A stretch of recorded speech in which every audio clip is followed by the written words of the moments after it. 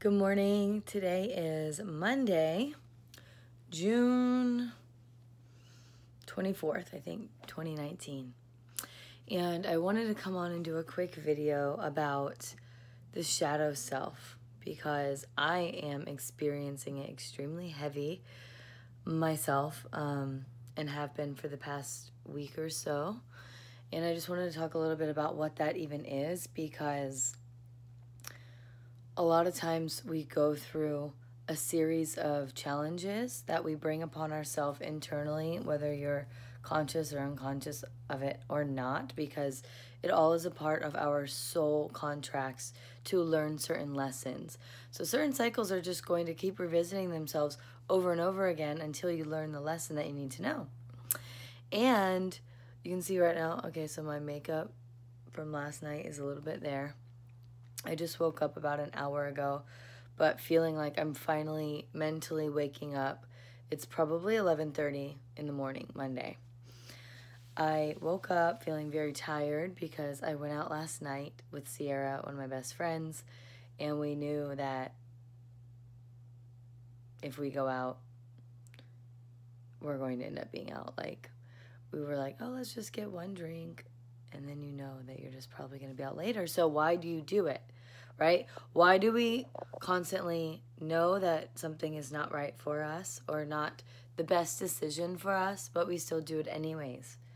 And that's because we're human and we are living our lives and we're doing things that are fun and we're experiencing experiences, and it all plays into the greater purpose as well. So every time you second guess your intuition and you do something against that, depending on whether the gut feeling is good or bad, I mean, honestly, something bad could happen if you go against your intuition and then you're like, damn, I knew I shouldn't have done that. But sometimes you just need to experience that little bit of life so that way you can see what you don't want, and then you're able to move forward and move past that. So the past few days has been a few days that I have gone out and spent time with friends and had some drinks, and I always talk about like that I don't really like drinking because it lowers your vibration, your energetic vibration. So now I have to do a lot of extra work to bring that back up by eating the right food, spending time outside, doing meditation, all of these things that we can do to raise our vibration. And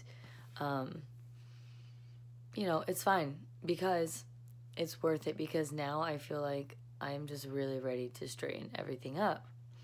And so going out and partying is not necessarily a shadow self, but doing things that are on your, what would be considered your darker side, would be the shadow. So for me, my unorganization, like when I'm unorganized, that's a part of my shadow self, because it takes a lot for me to be organized because I'm very creative. I've got a lot of things going on all the time. I'm on the go all the time. And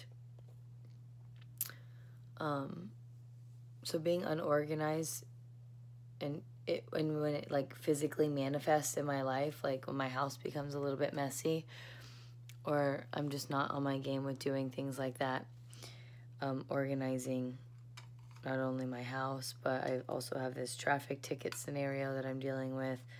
I have 2 traffic tickets that I keep dealing with and I didn't even realize. I have community service that I need to do for that because I didn't want to pay the $300 traffic ticket. And so they increased my hours from 28 to 35 and included the traffic school now. So it's just more time that I have to devote to this. Otherwise, I could pay the $300 and let it be that. But right now, I don't have an extra $300. And by rule of manifestation and law of attraction and all of these things, it's not that I don't have the money, but I don't want to spend $300 on fucking bullshit traffic ticket that I shouldn't have even had in the first place. So that's one thing. The partying, going out, spending time with friends is another thing. And I'm not talking about partying like getting wild and doing anything crazy. I'm talking about getting some drinks with some good friends and dancing. And there's nothing wrong with that. But I could have been doing something else more productive, and I feel guilty about it while I'm doing it. And then it's like, why do I even do that in the first place? Because sometimes when you go, it's not even worth it. The other 2 days were really fun and worth it, but it's like the third time was like, okay, I did it. I came, I saw, I left. Now I got to get back on track, right? So it's a part of recognizing these darker sides and doing like some thought process on how you can get back on track. So we have the unorganization. Let's see, my diet has been a little bit off. I have been still eating whole and good foods, but then there's been little pieces of eating not as good foods in there. I've been doing a lot of, craving a lot of sugar. Ice cream, cookies, desserts, all the things that I love, but I have cut out of my diet for a long time because it's not good for you. The sugar is not good for your brain, it's not good for your body, and it creates an addiction. And it actually stems into addictive patterns that you can get with consumption of food and drink. So coffee, wine, dessert, bad food, like, you know, junk food, whatever. I don't eat like fast food or anything like that, but it's still like not the best that I could be doing. So basically we have to clean everything up. And let's see, what else is the shadow side for me? Just being distracted, just allowing myself to get distracted and getting off track a little bit. But sometimes you have to like get off track and go off the little beaten path to learn, like, you know, maybe I should have just stayed on that path in the first place because this is taking me a little bit longer to get down. I stumbled over a couple of rocks. I kind of tripped and fell down the way. Now I have a scrape on my leg. But I'm going to still get back on the path and get to my destination. So I was thinking about recording and showing how messy my house is for this, but I guess it's not really necessary. It's really more important to talk about it. So that's the message for today. Embrace the shadow self. See where you can learn from it and just keep pushing forward. Know that it's okay. Know that the struggles are going to come. Maybe it's coming in your relationships. Maybe you're going through breakups. Maybe you're going through arguments in your relationships. Maybe you're cutting off some relationships, and maybe right now you need to cut off some of those relationships. You know, separate yourself, become a hermit for a little bit, and get back on your game. And that's okay. And that's what I'm going to be focusing on doing this week. Post-summer solstice, we're moving from shadow back into the light. We got to bring that light in and bring it to life. So, going to be dealing with all of the responsibilities this week.